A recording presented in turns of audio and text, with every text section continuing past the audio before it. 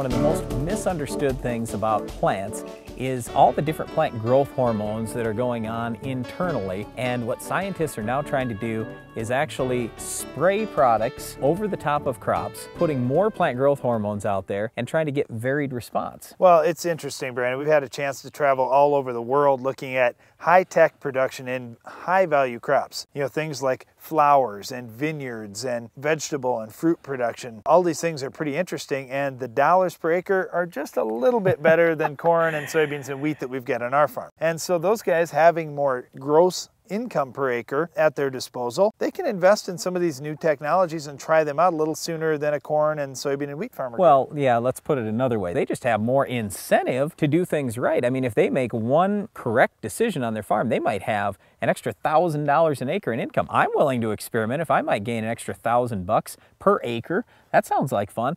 But you know what?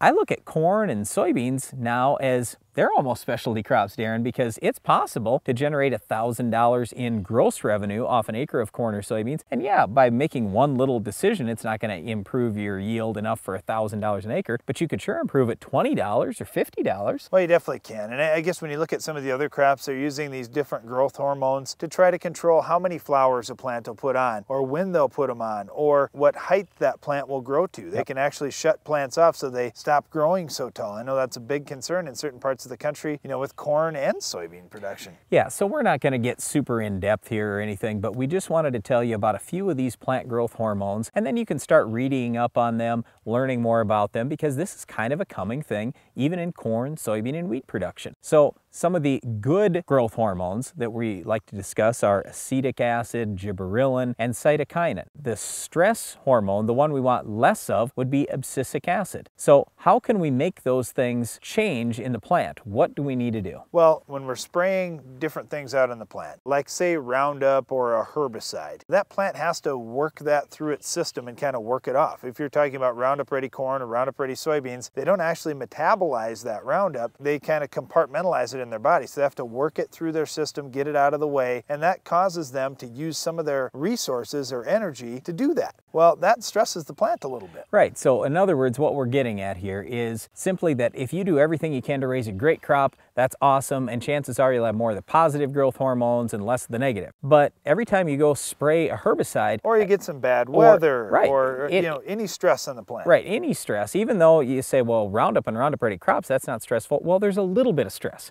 Okay, so the point is, even though you can't see stuff all the time, you're changing what happens with the growth hormones internally. So that's why a lot of farmers are starting to experiment with products like Megagrow, for example. That's a combination of cytokinin and IBA, two different acids, two different plant growth hormones, and that does change some things in the plants. So there are a lot of these different plant growth hormones that research companies are experimenting with now in corn, soybeans, and wheat, but they've been using them for years in a lot of these other crops. So again, we just suggest you start reading up on this a little bit, and maybe you'll make some changes on your farm because of it. Well, like Brandon said, we aren't going into super detail on a lot of these things because you know what?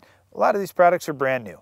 And we're still doing research with different growth hormones on our farm, and we would expect that you're going to be doing some on your farm too over the coming years. The good thing about these is they can help plants grow. The bad thing is we haven't used them yet to kill weeds like our Weed of the Week. We'll show you what will stop this weed coming up next.